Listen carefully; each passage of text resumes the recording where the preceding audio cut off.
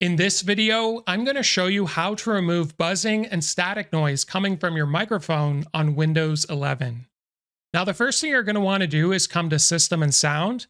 And in order to get here, just go to the search bar in the bottom and type in Sound and select Manage Input Sound Devices.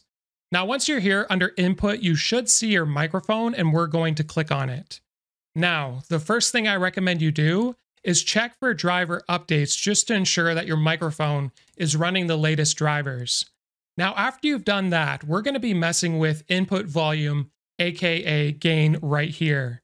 Now, when it comes to microphones, especially cheaper ones, they are going to pick up all of the background noise in your room, whether it be your desktop, whether it be a PlayStation sitting on the same table, it is going to pick up everything and it will sound terrible.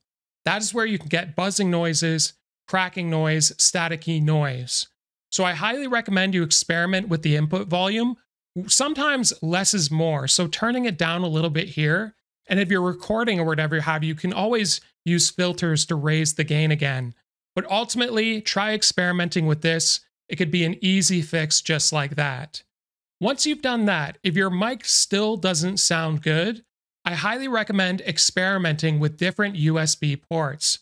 I've had plenty of experiences where I've used a microphone and it didn't sound that good. I'd get cracking and the audio gain was just kind of off.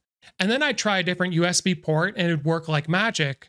I'm assuming over time on PCs, some of the USB ports just kind of stop working as good as they once did when you first got it. Now, if you're still experiencing issues, buzzing, static, crackling, this could have to do with the actual CPU, which there is an easy fix. So when I got this microphone, it was around $300 and it didn't sound good. It was cracking and I was pretty upset with it.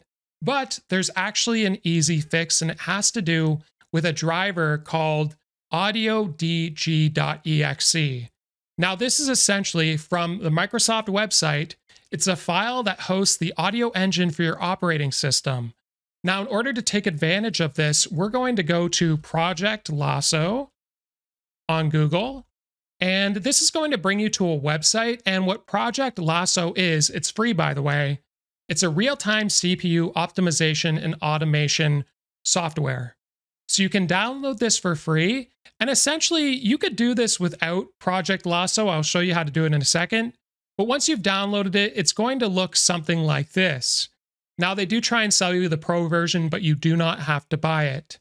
So you'll notice immediately if you've ever been on your task manager on your computer by pressing Control, Alt, and Delete, it looks pretty much like this. So I'm going to show you that right now real quick.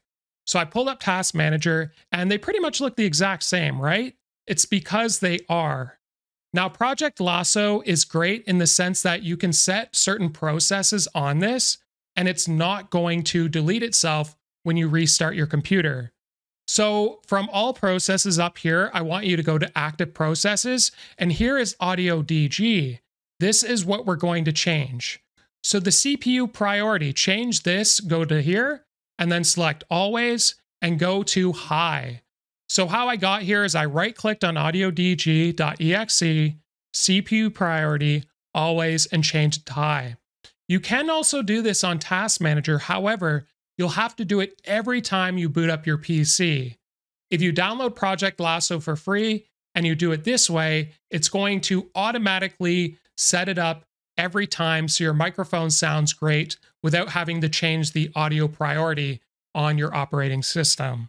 So I hope this video was helpful. If it was, be sure to like and subscribe to the channel, and we'll see you in the next one.